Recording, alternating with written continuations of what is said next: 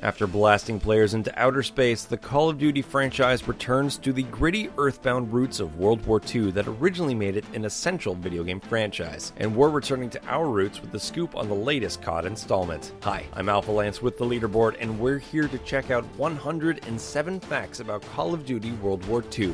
Let's get started.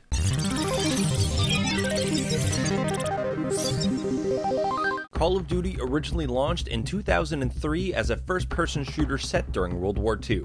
It allowed players to fight as the Americans, the British, or the Soviets. Call of Duty 4 Modern Warfare was the first installment to break from the World War II setting and place the action in modern times. Subsequent titles took the battle into the future and then into outer space. Three studios, Infinity Ward, Treyarch, and Sledgehammer Games, had been taking turns developing the games. In 2015, Activision confirmed that Sledgehammer Games would be developing the next Call of Duty for release in 2017. Sledgehammer Games had previously developed 2014's Call of Duty Advanced Warfare and co-developed 2011's Call of Duty Modern Warfare 3. The company was founded by the people behind the creepy sci-fi horror game Dead Space. Activision Chief Operating Officer Thomas Tipple acknowledged that the futuristic setting of 2016's Call of Duty Infinite Warfare had received many complaints from fans of the franchise. Although sales for that installment were disappointing, Tipple says he doesn't regret taking a risk and sending the game into outer space. However, it was decided that Call of Duty needed to go back to its roots, with traditional boots-on-the-ground combat once again taking center stage. Sledgehammer Games began working on a Call of Duty game set in Vietnam to be called Fog of War, but that project was put on hold and inevitably cancelled. Activision CEO Eric Hirschberger thought it was the right time to return to World War II, and so they did. Call of Duty World War II is the 14th installment in the Call of Duty series. Although it's the 5th main World War II title in the series,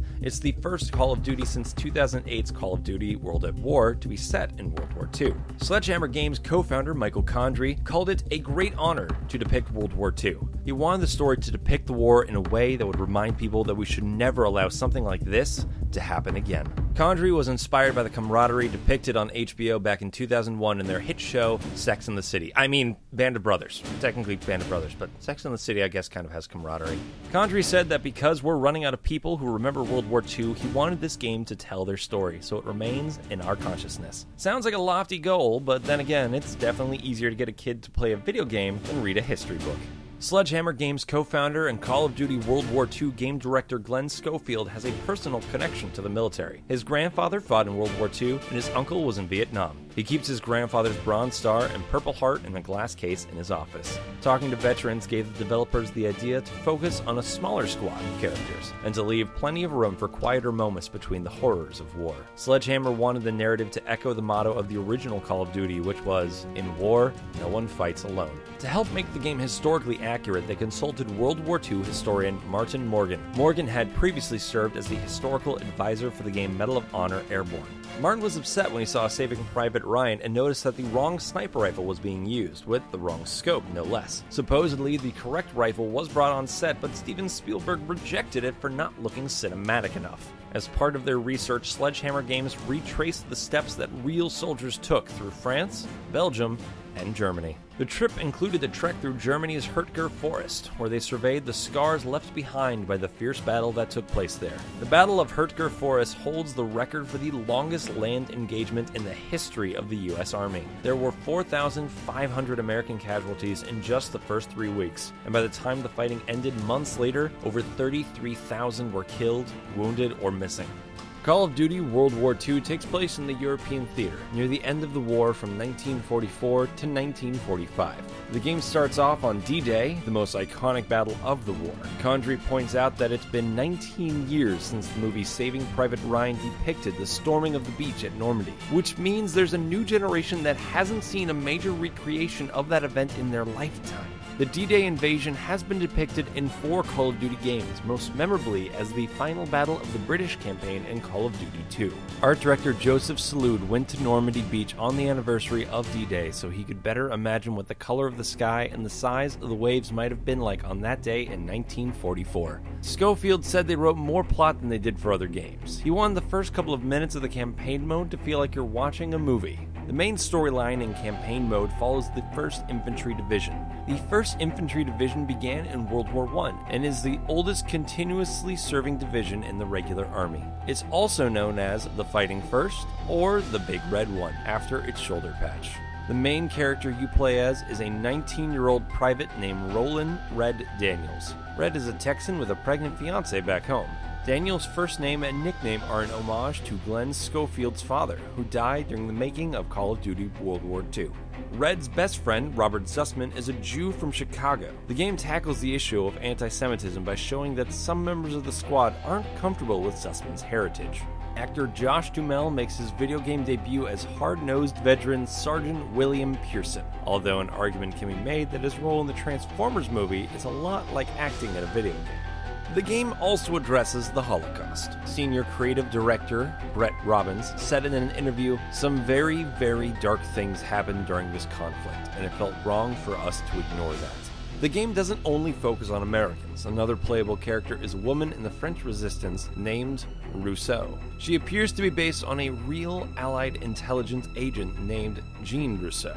Prominent non-playable characters include a German family and 2 sisters, a British officer named Crowley, and an African-American officer from another regiment. While there are some recognizable faces among the cast, there's no big names such as Kevin Spacey tying everything together like in Advanced Warfare. The goal was to avoid distracting from the authenticity and to keep the focus on the characters in your squad. Changes were incorporated to make gameplay more realistic. There's no unlimited sprint this time, and you can't boost jump or wall run. You have to get health and ammo thrown to you from your squad mates. You can't just hide behind a wall and wait to heal like your Wolverine. Although that being said, a Wolverine game set in World War II does sound pretty awesome. Part of the realistic approach means maintaining an atmosphere of dread. Even though you get to feel the triumph of liberating Paris, things quickly go to hell again. There are parts of the game where you can't shoot your way out of problems. During these moments, the most heroic thing you can do is survive. One of the game's most dramatic moments, according to its creators, is when one soldier punches another. It doesn't sound like a little fisticuffs would be a big deal in the middle of a modern war, but in this instance, trust us, that moment is really insane. For your battle in the city of Aachen, you're placed in a tank. This is purposefully done so you'll be destroying buildings. In the real battle, the beautiful and historic city of Aachen was 80% destroyed. Schofield wanted the game to establish a distinction between Germans and Nazis, in order to make it clear that there was a human side on both sides. The scene where a military train crashes is one of the biggest set pieces in the history of the Call of Duty franchise. Morgan gave Schofield 4 different historically accurate trains to choose from. That was narrowed down to 2 choices before Schofield decided which type of train was the best one to trash. Schofield said the action in World War II was big because 200-pound bombs were being dropped on 14th century buildings, which means when things blew up, they really exploded. The sound design and visuals immediately throw players into the gritty tone of the game, as explosions and gunfire hail down upon your landing craft. By the time you're able to bail out, the sea is stained with blood. The entire sound design department went to Louisiana to record audio capture of the World War II weapons that Morgan owns. Weapons featured in the game include the M1 Garand, the STG-44, and the MG-42. Art director Salud was inspired by the use of natural light in the movie The Revenant. To recreate that effect, he used photogrammetry, which is the process of photographing in realistic lighting conditions and then extracting the finer data points to create a digital 3D rendition. But enough about realism, let's get to the Nazi zombies. That's right, the co-op mode brings back Nazi zombies for the first time since 2008's Call of Duty World at War. However, these aren't your grandpa's Nazi zombies. Activision's John Horsley said that they wanted to explore what it would be like if, instead of following the typical virus origin story, these zombies were instead engineered and built as weapons of war. Creative director Cameron Dayton claims that this is the scariest version of zombies you've ever seen, which is fitting for a game designed by the guys behind Dead Space. The Nazi Zombies mission takes you through a snowy Bavarian village in Middelburg, Germany, where you're searching for stolen works of art as parts of the Monuments, Fine Arts, and Archives Squad, aka the Monuments Men. Although dodging the flesh-hungry undead seems like a more present issue than tracking down a Rembrandt. The Nazi Zombies mission is designed to encourage a lot of 4-way teamwork. There are new ways for items to be shared and used to encourage the co-op nature of the game. It's like they say, teamwork makes the not being eaten by Nazi zombies dream work. The Zombies cast features Doctor Who's David Tennant as Drosten Hind, Daredevil's Elodie Young as Olivia Durant, Catherine Winnick from Vikings as Marie Fisher, Mission Impossible's Ving Rhames as Jeffrey Potts, and Udo Kier as Dr. Peter Straub. Elodie Young's father and grandfather were actually part of the French Resistance, which made her feel like this was important for her to take a part like this. Befitting the darker tone, these actors were directed to show fear in their vocalizations instead of the triumphant shouting you typically hear in a video game. Call of Duty World War II introduces a new narrative multiplayer game simply named War. Sledgehammer describes it as a series of objective-driven conflicts. War Mode is a 6-on-6 match that has one side defending with the other side attacking. Each player's overall stats are calculated minus the deaths. Because score streaks are deactivated and there's no kill-death ratio, you are pushed to work as a team. Call of Duty's trademark kill cam, which was previously designed to replay the final death of every multiplayer match, has been upgraded. Now it only shows the death that the game decided was the most impressive. The Create a Class system used in other Call of Duty games has been replaced by a feature called Divisions. You can choose from 5 iconic World War II divisions. Each of them comes with its own specific basic combat training, division training, and weapon skills. This replaces the perks modifying system, which was popularized by Treyarch, and the 5 divisions are Armored, Mountain, Expeditionary, Infantry, and Airborne.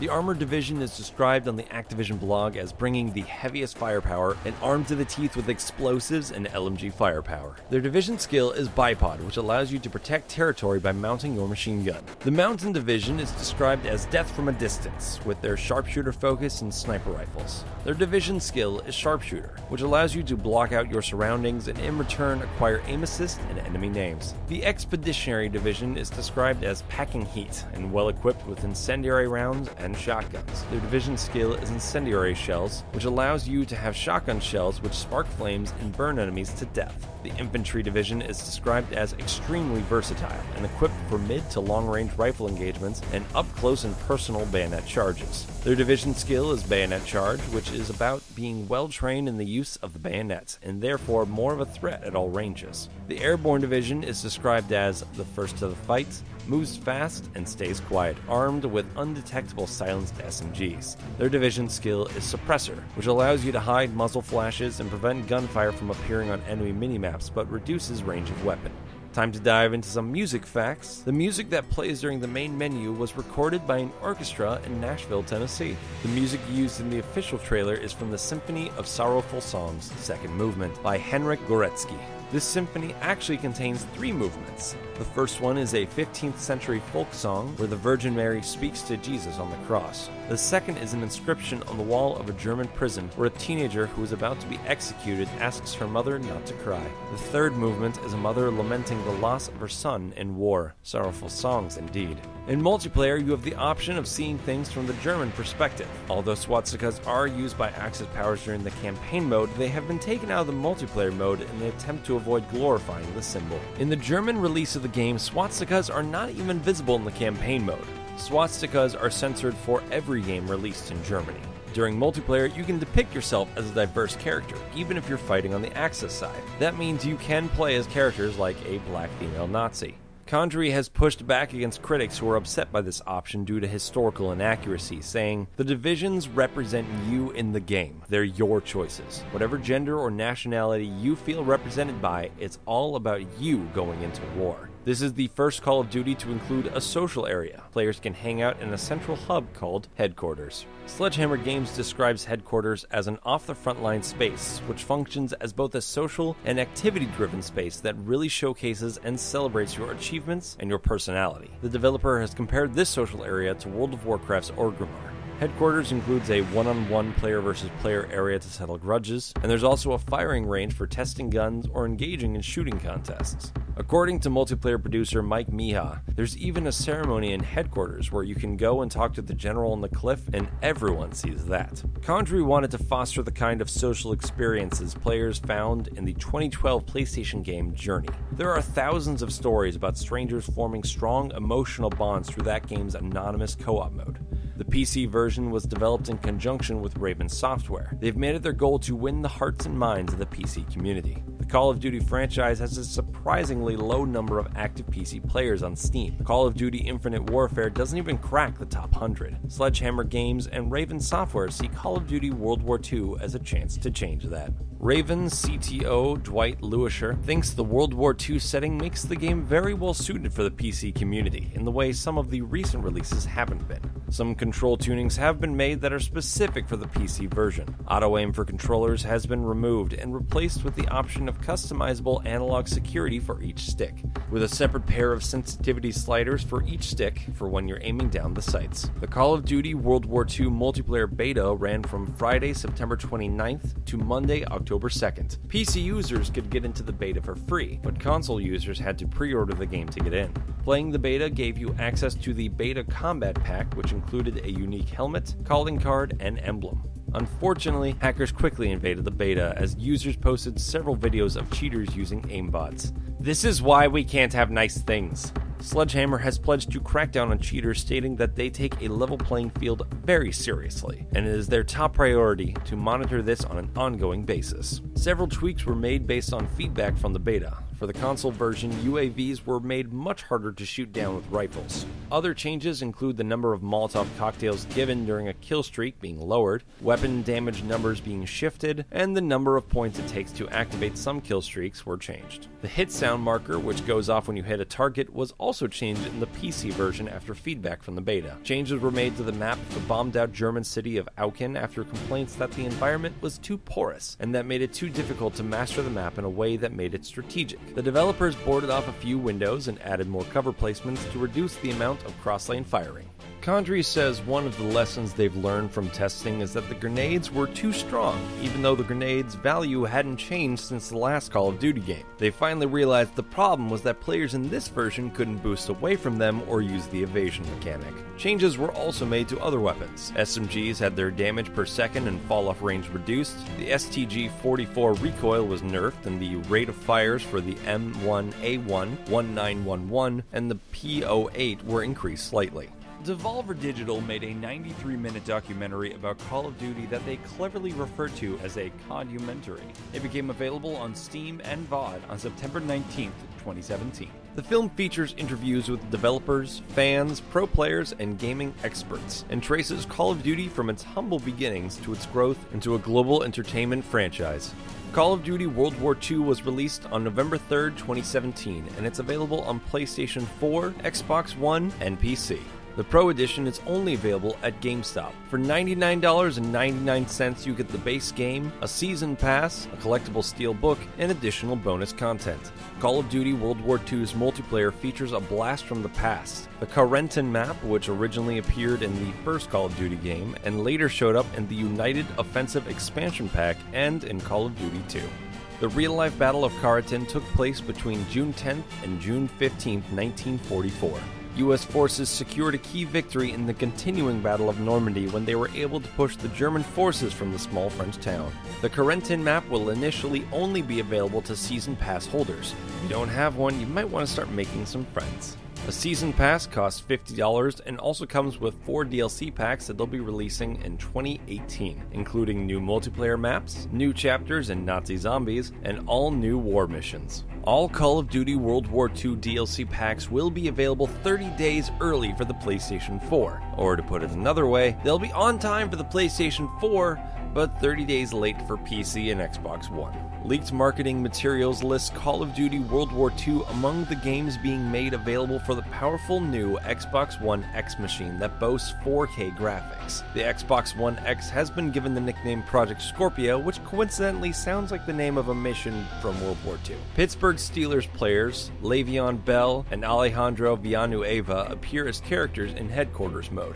Villanueva is a West Point graduate and former Army Ranger, and they're both huge fans of the Call of Duty franchise. Now, only if we can see that idea go the other direction by sneaking World War II veterans into Madden NFL. Michael Condry says Call of Duty World War II is the most personal and profound game he's ever worked on. Glenn Schofield calls it the best game he's made in his 26-year career, which is high praise coming from the guy who brought you Gex 3 Deep Cover Gecko and Legacy of Kain Soul Reaver 2. And that's good to hear since Call of Duty World War II took the developers 3 years to make.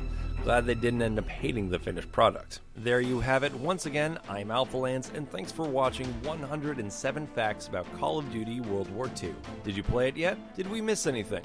Comment below and let us know. Don't forget to click the bell icon to become a part of the notification squad. And if you like getting more from your games, subscribe to the Leaderboard, your home for video game facts. Thanks for watching. Make sure to like and follow the Leaderboard for more videos.